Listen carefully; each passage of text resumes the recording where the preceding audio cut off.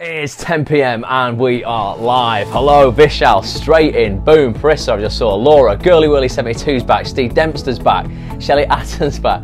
This is crazy, guys, when you can just see instantly, bang, start Periscope off, Barbu's here, Hitesh, Archie, we get like a full house, Nina is here as well. This is awesome, guys. This is like day 18, I think, that we're up to now, of 30 initially that we said we would do. How has everybody's day been, first of all? I've had a crazy one, literally mental. I've been helping out doing some casting today for a casting director in Manchester, working on a new comedy, which has been amazing actually to see the casting. Love how you're always on time. Well, you know, I've got to try and keep you guys keep you guys coming back for more. If it's 10 o'clock, everyone knows. Evening, everyone.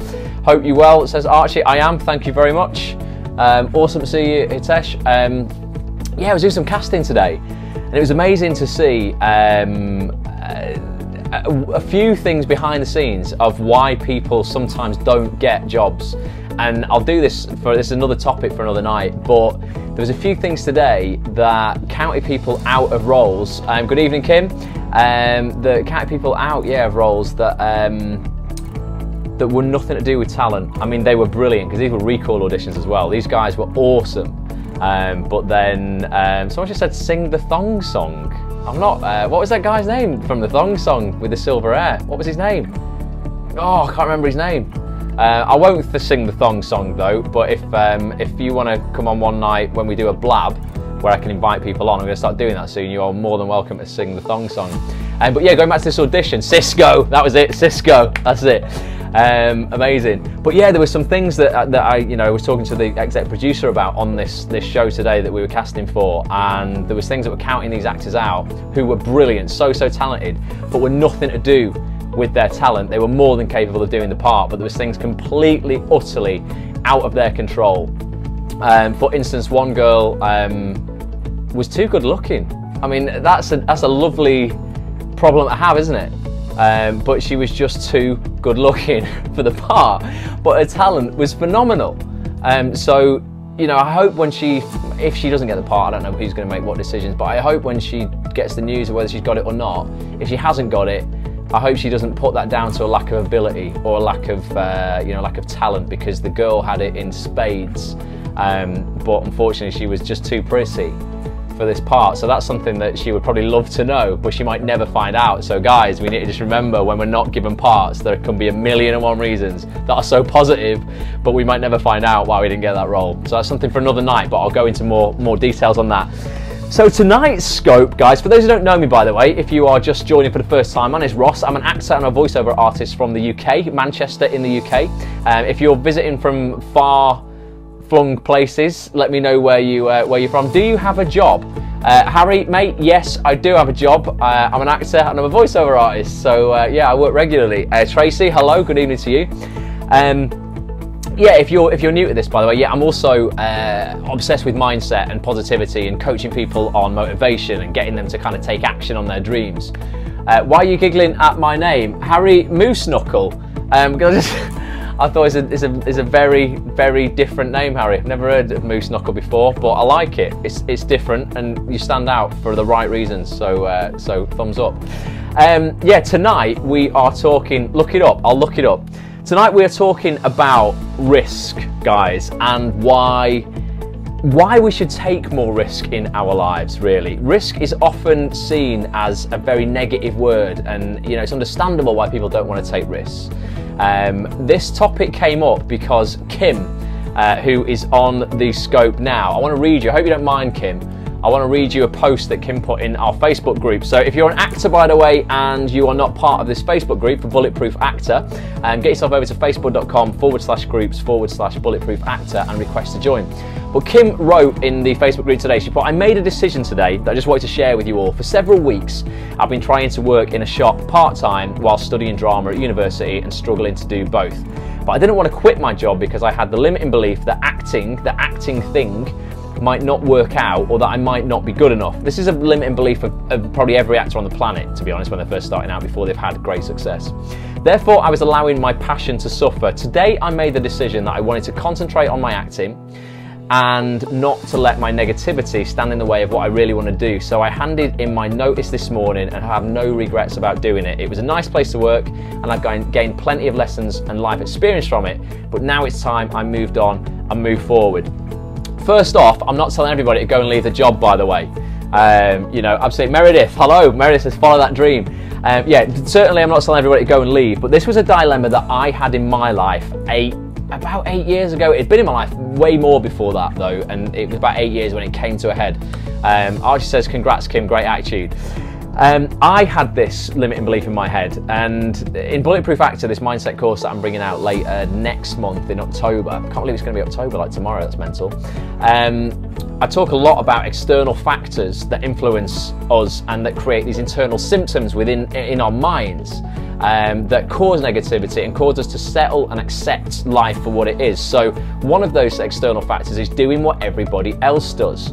Now, the actors that I was surrounding myself with, we all had these terrible jobs on the side that we had to do in order to pay our rent, or you know, or just buy food in order to survive. And that in itself, I mean, there was definitely some truth in that, but there was definitely a limiting, kind of like a glass ceiling we were putting on our beliefs of our potential, really. By staying in that environment for 40 hours a week. I was doing like a 40-hour-a-week job in retail, expecting somehow to have a great acting career. How on earth could I possibly have a good acting career if I'm spending 40 hours of my week, so effectively 5 8-hour days of my week, in a shop that had nothing to do with acting? It was this limiting belief that said, Ross, everybody does this. We all have to do this. Everyone does it. And it was a limiting belief, and it was a lie. I was kidding myself. I was justifying why I was there and why I was living this life that I really didn't want to be living, working hard for some man at the top who was earning all the money and I was getting paid minimum wage. It took me a long time to get out of that mentality, and I tell you how I did it in the Bulletproof Actor course that's coming up. But to cut a long story short, Kim, I made that leap as well. It was the best move I have ever done in my life. I says feel the fear and do it anyway. Yeah, that's a great title of a book as well that I still haven't read, but people keep telling me to read that book, so check that out if you get time as well. If you read it before me, let me know. But yeah, it took me a long time. I got out and suddenly you said today on Facebook, Kim, you felt liberated by doing that, and this right now will give you a load of momentum and a load of kind of motivation and enthusiasm to go out there and start working harder than you've done before. I'm not an actor, but I'm having the same issue. There are other things I want to do in life. Exactly, the Ravi. I don't know what your real name is. Ravi, is it? But yeah, this is something. These scopes, by the way, I know I relate this a lot to the acting industry, but a lot of this stuff applies, and particularly what I'm talking about tonight applies to everybody in life, regardless of what job you do, where you're at in your life, how successful you are. This all applies to everybody in every stage of their life. So Kim said she felt liberated by doing this. She felt, you know, it is Ravi, excellent. She felt, she felt liberated by doing this. And for a few days, Kim, okay, we talked about habit gravity the other day and how that affects you creating new positive habits. You're going to have this momentum and this gravity with you. So I need you to use this enthusiasm that you now have and this liberation you now feel to really gain some solid momentum moving forward. Because what you will find in like 3 or 4 days, you might start questioning whether you did the right thing or not, and that's going to cripple you again. So to make sure that that doesn't happen, you need to start taking massive action from tomorrow and start going, right, I'm going to get some scheduling in place. When we schedule things, guys, it gets done. So if you've got a calendar, get stuff in your calendar and go, right, okay, there's going to be 2 hours of my day of pure focused work where I'm gonna dedicate to whatever it is in your acting career, or whatever career, Ravi, that you have. You know, you go, okay, if I'm gonna ditch this job and I'm gonna free up all this time, I need to use it wisely. I really need to use it for the best possible ways that I can. And so we're gonna look. I just want to look at risk tonight. I've got 3 reasons, guys. Again, I've not printed these slides out on the back, so you have to bear with me. We've got 3 reasons, okay, to start taking more risks. Okay, and I want to look at this and this word risk as something that's positive and something that isn't, you know, actually kind of like just a bad thing to do. Our parents tell us never to take risks, probably. You know, our friends won't want us to take risks. We don't want to take risks naturally because, well, in fact, let's just go through it because I'll tell you why. Number 1, okay, first reason why you need to take more risk in your life. Avoiding risk is also avoiding your maximum potential. So do you think I should take the risk of being a duck? Not quite sure what you mean, Lost Kings, but explain a bit further. Always interesting comments on these scopes. Risk is a 4-letter word. Yeah, absolutely. So fear of failure is the biggest reason people avoid risk, right? Okay, and that's understandable. Risk would not be labelled as risk without a reasonable chance of failure, okay? But this is what people forget. There is also a reasonable chance of success. So why sell yourself short? As I said, Kim, I was in your situation, and Ravi, the same situation as you, doing a job that I didn't want to do 8 years ago, and really like fearing risk of going, if I want to be a duck, I will. I hope you are, Lost Kings. Go and be a duck. But yeah, I had this thing where I was just really fearing leaving this job. I thought, if I leap and the net doesn't appear, what on earth am I going to do? When we do leap, okay, and we actually create that fear, it can be really positive for us as well, because effectively it gives us no choice but to become more resourceful than we've probably ever been before. I'm not quite sure what you're going on about, Lost Kings, but it's amazing. I've been with you a long time, Ross, but now you're stretching me. Stretching you what? To take risks, Meredith? Let me know what you mean. But yeah, I had this thing where I was like, I don't want to leave, all this uncertainty. As human beings, we have some very, very important needs in our life. One of the main needs in our life is certainty, and by taking a risk. Meredith doesn't do risk. Oh, Meredith, you should do, well, I'm going to give you a few other reasons why you should do risk. And I'm also going to set people a challenge at the end of this to do a risk tomorrow. It's very simple though. You're not going to, you're not going to cause any harm. I want to be a graphic designer, but a DJ at the same time. Don't know what I want to do. Ooh, you need to assess your passions, Lost King. I also want to start my own clothing label. You've got like a growth mindset by the sound of things, and you have a higher vision for yourself. So what I would do is I would go, you need to find your why, Lost Kings. This is the thing you need to do, mate. So if you've got all these things that you want to do, you're the ambassador of risk. Yeah, Lost Kings, what you want to do, mate, is you need to set down why you want to do each of those things. And you want to say, and the first answer that you give will probably be an intellectual answer. You want to then ask yourself why that answer that you give first is important to you, and then ask that again and again and again, maybe 7 times. I do this exercise called 7 levels deep. All the ideas in my head but don't know what to do. What you need to do is you need to say, why do I want to do these things? And then figure out what your why is for each thing. Whatever your why is, whichever is the most compelling for those 3 things, is the one that you probably want to attack first. Or you might find that one of those goals is what I call a push goal that will facilitate the other 2. So if you want to start your own clothing label, then you're going to need to know kind of like, graphic design inside out, like you do. There might be some areas of that you need to kind of get more skilled on first. That would be a push goal once that's achieved, that's going to lead to those other goals as well. So start looking at which is the most compelling why for you, why you want to do it, what impact you're going to have by doing those things, and then choose the first one that you want to do. Then all you need to do is find out what the first step is along the way to achieving that. If you can't see 10 steps ahead of you, it doesn't matter. You don't need to worry about that at all. You only need to see the first one, and that might be sending an email to somebody, it might be making a phone call, it might be something dead simple. But just do that, and then by doing that, the next step on the ladder will light up. You don't need to see the step after that, just the next step. So that's what I would do if you want to pursue more than one thing and you don't quite know where to start. So number 1, okay, avoiding risk is also avoiding your maximum potential. Number 2 reason why you need to take more risks is this one. Number 2, no risk equals no opportunity for growth. Okay, you must continually break down muscle. I just went to the gym before, right, and I'm working out and I'm breaking down muscle in order for me to get stronger every single time, okay? The human body will adapt to whatever stress you put on it, okay? If you stop adding stress, i.e. risk, okay, you will not make any gains, okay? So without consistently challenging yourself, stepping out of your comfort zone and taking risk, you actually limit the amount of growth that you're going to have in your life, okay? You're saying effectively that you don't want more from your life if you're not willing to take any risk. Now, you can do due diligence on that risk and weigh up, the likelihood of success. But if it's 50-50, you need to go for it, okay? If you go in, actually, there's only 10% chance of success, and 90% chance that it's going to fall apart. Maybe you want to kind of either get more skilled at whatever it is that you need to do to kind of up the odds a bit so that you're at least at a 50-50. When it's 50-50, most people focus on the 50% where they could fail, like we said before, okay? But remember, okay, there is a good chance that you will succeed as well. So no risk is no opportunity for growth. Lost Kings, you put a message up there, mate, and I didn't get it because it disappeared. The risk of the investment and time for the label overwhelms me. Well, in turn, yeah, this is it will do. If you're looking at it as a whole, you're looking at your goal as this thing, and you're almost putting off fulfillment and happiness until you've achieved the overall thing.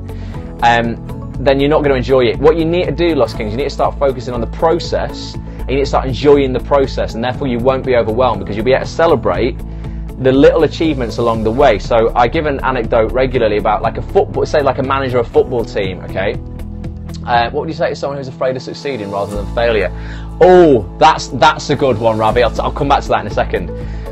Lost Kings, going back to this anecdote about a football manager, yeah, he might want to win. So I don't know where you are in the world, but in the UK we have the football league called the Premier League. He might want to win the Premier League trophy, yeah, by saying that that's his goal, his overall goal, and until he achieves that. Oh, you're from Manchester, cool. So we're in the same town. But if he puts that off, you know, his happiness and fulfillment until he's won that Premiership trophy, then he's not going to enjoy any of the journey along the way, okay? His process of winning that trophy is the daily practice of the team. So what would be a lot better for him, a lot more beneficial, is if he starts focusing purely on the practice of the team, so that he can, you know, take the achievements and the small wins from that along the way. So he's going to have this fulfillment and this momentum and this motivation, and he's not going to be overwhelmed by the task as a whole. He's going to be able to break it down. And if you do get overwhelmed, you want to break down your task into just the next actionable step. And like I said, that might be something so simple. You know, if I've been doing this course, okay, so I'm launching this mindset course next month, which is the next month tomorrow, isn't it, October? And if I'd have looked at that at the beginning as a whole and gone, wow, well, I need to write kind of everything that I've learned about mindset and confidence coaching in the last 8 years, I think the investment is going to be worth it. Is the investment going to be worth it? Well, that's a limiting. Oh, there's so much, you know. There's so much that I can give you on this, but we don't have time for it all. That in itself, again, you need to do your due diligence to see whether, you know, it is a viable business. But if it's actually the fear of failure that's stopping you, then that's a massively limiting belief. You need to focus on actually what you need to do, mate. Your fear of not doing that business and not reaping all those rewards needs to be far greater than your fear of it going wrong. Then you will be forced into taking action, and you'll only get that by knowing why you want to do it and asking yourself why it is you want to do that thing. Okay, what it is that really, you know, compels you to moving forward. So when times do get hard and things get messy, you can reset, reframe, and go, right, why did I start this in the first place? Right, well, I know because I had this super compelling reason to do it. And that might be something very personal, it might be something to do with supporting your family, you know, stuff that you're going through in the past that you don't want to be doing anymore. Always hated working for someone, I'd rather be self-employed. I can vouch for this, guys. The day I left, and Kim's experiencing this now probably, the day I left that shop and stopped working for the man and was forced through fear, yeah, a little bit at the beginning, to start taking massive action on my own dreams was the best thing that I ever did. I became more resourceful forever. I didn't know how to program a website, I didn't know how to do graphic design, I didn't know anything. Over the last sort of 6-7 years, I just sat down at a computer and went, right, I need to learn, okay? My fear of not learning this stuff and missing out on what could be an amazing future for myself is far greater than my fear of investing a bit of money and losing it.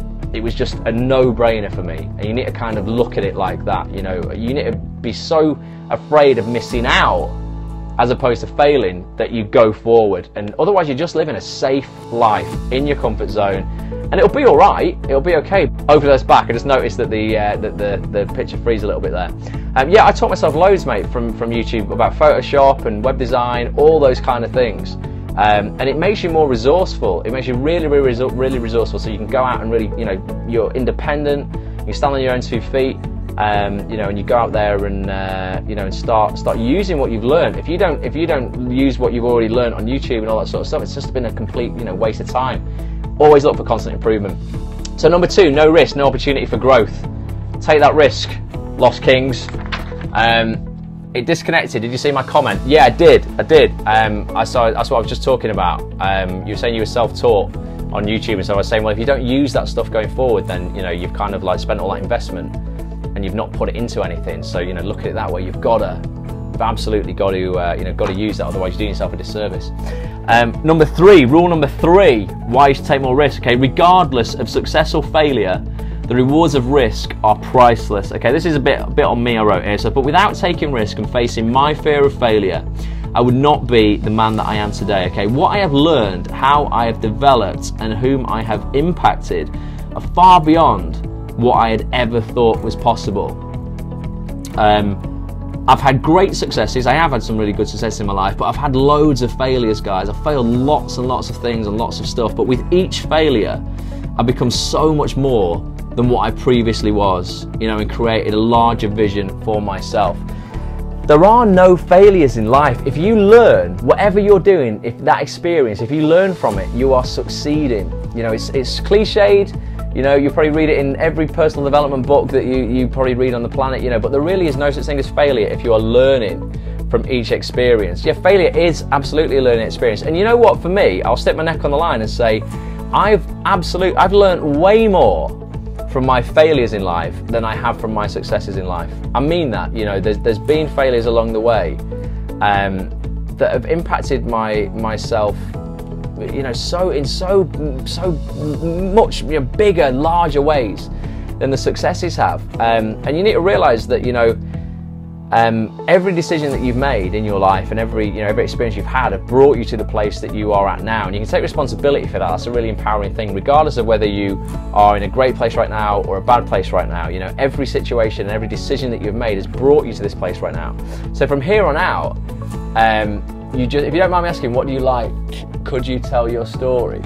Yeah, no, absolutely. I don't mind this at all. I go into this a lot in Bulletproof Actor. So I led a very limiting kind of story for a long time. So in Bulletproof Actor, I teach people how they effectively have a life story that they live by, and it's a story that is developed through past experience and through bad experiences, good experiences, experiences of other people that we know, lots and lots and lots of things, and through that, generally other people put these limiting beliefs on us. So teachers at school will say, oh, well, you're never going to amount to anything, or your strengths don't lie in such and such a thing. And I have friends today who, although they are 25 years down the line, and they're so much stronger, so much brighter, so much more intelligent, that we don't have meetups at the moment, but we might do at some point. It might be something that I do. We're definitely going to have online meetups through the course that I'm going to run later next month.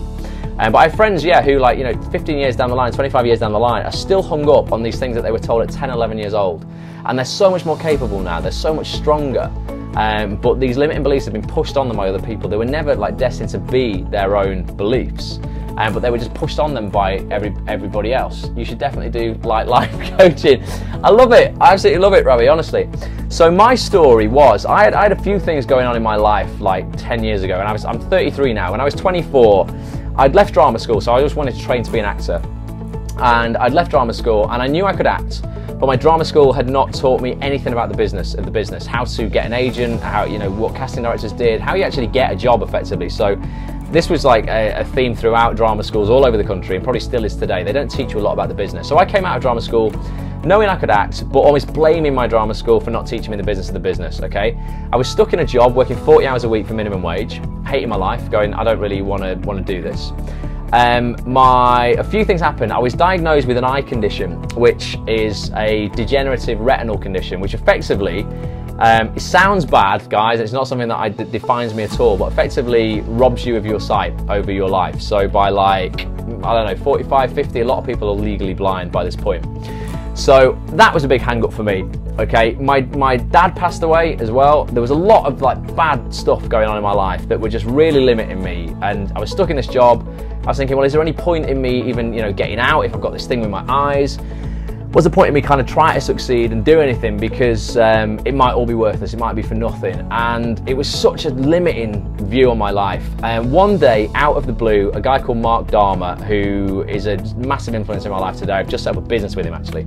I've known him a few years now. He was a life coach, and he was doing a master's degree in LA on positive psychology and a lot of science-based kind of mindset stuff. He came into my shop randomly one day, literally randomly, and I'm not religious, but you know, destiny, that guy was supposed to come into my shop. I had one conversation with him and it changed my outlook on everything for life. It really, really did. I basically went through a process, which I'm going to take everyone on Bulletproof Actor through as well, which I need you guys to get disgusted with your life story, you know, with these limiting beliefs that you have on yourself. If you imagine, he told me, you know, imagine you're sitting down with your maker, right? Whatever you believe in, if you believe in God or the universe or whatever it is, imagine you were sitting down with this person who has, you know, put you on this planet. And he said, you know, okay, this guy says to you, Ross, he says, right, Ross, I've given you this amazing life, okay? You know, I've given you, you know, this amazing planet, all this amazing stuff in your life if you want it, unlimited potential effectively. You know, you live in a developed country, you're in the UK, one of the most abundant countries in the world. What is it that stopped you being your best? And he said, well, what would your reasons be for that? I went, all right, Mark, well, my reasons would be my drama school haven't taught me anything about the business, so I don't even know how to use my degree. I've spent all this money on a degree, I don't know how to use it, don't know how to get any jobs. 2, you've given me this eye condition, which effectively is taking my sight away from me and I can do nothing about it, there's no cure for it. 3, I'm 24 years old and you've taken my dad away from me. You know, I literally lost my dad overnight to a heart attack. It rocked my world. My mum has the same eye condition as me and she's blind. So you've left me, you know, kind of with this to deal with as well. That's why I'm not my best. And I think to a lot of people, they would go, well, you know what, that's fair enough, mate. You know, they do seem like pretty just reasons for why you're not your best. But he said, you know what, let's swap it. You're not talking to God, you're not talking to your maker or whatever anymore. You're talking to a survivor of the Holocaust who was in a German prisoner of war camp. Would those reasons stack up for him? You know, would he buy your bullshit story for why you've not been your best? You know, are you going to be able to sit down with that guy and say, these are the reasons I'm not being my best, and he's going to go, totally fine, mate, knowing what he's been through? You know, there's a guy I mention called Taylor, I mention in Bulletproof Actor, who's an Afghan, not Afghan, he was a US bomb disposal expert. He had both his arms, both his legs blown off in Afghanistan. You know, if I sat down with him and said, Taylor, these are the reasons I'm not being my best, is he gonna buy those bullshit excuses for why I am not my best, when that guy every morning has to strap on prosthetic arms and prosthetic legs and he goes out and makes a difference every day, impacting the world? And I'm like, no, you know what, these bullshit reasons that I've been telling myself for the last God knows how many years are they're completely unjustifiable. You know, I actually have on the surface, you know, so much to be grateful for, so many positive, amazing things that I can actually go out and do. And that changed my life completely. And I, like you, Kim, was like, I'm out. I'm done with this job. I'm done with these people. I'm raising my standards. I'm demanding more from my life. I'm gonna, you know, whatever it takes, I'm gonna teach myself whatever it is. If I have to sit in front of this computer for, you know, for 2 years to teach myself whatever it is I need in order to impact the world the way that I want to, that's what I'm gonna do. It does put things in perspective, Rabbi, honestly, honest to God. And I know a lot of people kind of will come on these scopes who don't know me, and they'll be going, oh, but it's just easy for you, isn't it, mate? You know, because you just kind of, you know, you just sit there telling people how they should kind of do all this stuff. You've never been through anything, or you know, you just read a few books and you're telling people how they can change their lives too. Everything that I preach and everything that I say is stuff that I have absolutely implemented into my own life and completely flips it upside down. You know, I get so much more fulfillment out of what I do now. I earn more money than I've ever earned before in my life. Money is not everything at all, but you know, I look at it as freedom credits effectively. You know, I get the freedom to go and do what I want.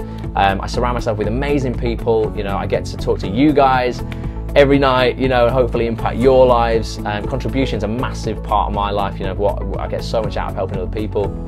I just want to see people kind of doing what they want to do and stop kidding themselves with all this bullshit stuff that they tell themselves about why they can't do it, and these stories that would never stand up, you know, to people who have been through true hardship, you know. And you know what, sometimes your story might be on that level of Taylor's, where, you know, you've been through something as bad as that, you know, you've had some kind of illness or people have been taken away from you through that and all this kind of stuff, but there's still always limiting beliefs in our lives that are stopping us from being our best. So just ask yourself that tonight, you know, what is stopping me from being my best? If I had to sit down with God or my maker or the universe or whoever it is, you know, and justify why I'm not being my best, would my reasons stack up, and would they say, fine, okay, yeah, that's all right, I understand? Because they wouldn't, nobody would. So get rid of them. I've got a little risk challenge that I want to I want to set you. And thanks for asking me about my story. I don't often get a chance to tell that because I don't want to bore people with it, but hopefully now you know a little bit more about me. One risk, and this is the simplest risk ever, okay, and it's not even a risk, okay guys, but people are very scared of risk, and one thing that I notice more than ever when I'm out in public, particularly if I'm in London and I'm on the tube or something like that, nobody talks to anybody, okay, because I think we're scared of being seen as a weirdo or scared of people thinking bad of us or whatever it is. So all right, Laura, thanks for listening to it. Laura says thanks for sharing that, so yeah, thanks for listening to that. So this is Ross's risk challenge, guys. So simple, and I'm going to check up with you tomorrow night, see if you've done it. Tomorrow, take a simple risk, okay? Talk to a stranger at the bus stop, train station, coffee shop, or at work, okay? Engaging in simple conversation with a stranger is a great way to build self-confidence and break down a limiting belief of possibilities. I did this in Starbucks last week. Because I noticed a woman was on a computer looking at a mindset kind of thing that I recognised. She was reading an ebook on it, and I thought, oh, I've read that book. Started asking her a few questions about it. She's an awesome mindset coach, but she specialises in underprivileged women. So women who've been through really bad things, they might have, had domestic abuse or, some really hard times in life. And she coaches those. She told me some incredibly inspiring stories of the people that she's coaching right now. To the point where I've gone, right, will you record a podcast with me and I'll give it away as a bonus for people who subscribe to Bulletproof Actor when I launch the course. Had I not took that risk of talking to her, I would not have got that outcome from it. So just take a little risk tomorrow. Don't go talking to people who look like they really don't want to talk to you. But if you are in an environment where it's conducive to actually just, open a conversation with someone about anything, even if it's just for a few seconds, don't hold back, take that risk. You don't know where it might lead to. So that's it for tonight, guys. I hope that's been useful for you. But yeah, just, look at risk as a positive. Don't take silly risks, but if you weigh up the odds and there's a good chance of it succeeding, don't be afraid of it. Take that risk. If you have enjoyed this and you're going to take more risks in future, type yes. Give me some hearts. Let me know, what you think of it all. How long has this one been? 30 minutes. It's been quite a long one again. I will upload this replay as well for people tomorrow. Nina says thanks for the share. Absolute pleasure, Nina. Go for it, Hitesh. Yes. Awesome. Heck yes, says Steve. Amazing. Yes, says Laura. Yes, says Girly Whirly. This was excellent, and yes to more risks. Amazing, Ravi. Yes, Vishal. Awesome. If you're not following me, swipe the screen. Make sure you follow me. You can share this scope with your friends on Twitter and Facebook. Copy the link, share it in an email. Thank you, Tracy. Cheers for showing up tonight. And yeah, subscribe. I will be doing these every night. Still for the next 13 nights. I said I'd do 30 days of this, committed to 30 days, and then after that, who knows, we might carry on. I'll definitely still do them regular. But thank you for showing up. I really appreciate you. And like I say, yeah, hopefully you had a little bit more insight about kind of why I do this and why I am so passionate about Bulletproof Actor. It's called Unstoppable Confidence, Infinite Success. It's a mindset course that I launch next month. If you want to take your life to the next level, 10 times your confidence, go out there and get what you deserve from life. Get yourself over to bulletproofactor.com. Leave your email address. You can watch a video there about what the whole course is about, and I will give you email updates for when it launches, and you can actually get involved with shaping the program as well. I'm almost at the point where I've finished writing it, but there's still room for a few more things. If you guys go, I really want you to talk about this and cover this, then I can do that as well. So thanks ever so much for watching. Tweet me your responses if you've got anything that you want to ask or anything like that. It's at Ross A. Grant. Until tomorrow night, guys, don't be afraid of risk. Kim, particularly for you, keep up the momentum. Start taking massive action from tomorrow. Don't let habit gravity pull you back to where you were. And I'll catch you guys very, very soon. Vishal, thank you as well. Awesome. I'll speak to you soon, guys. Bye for now.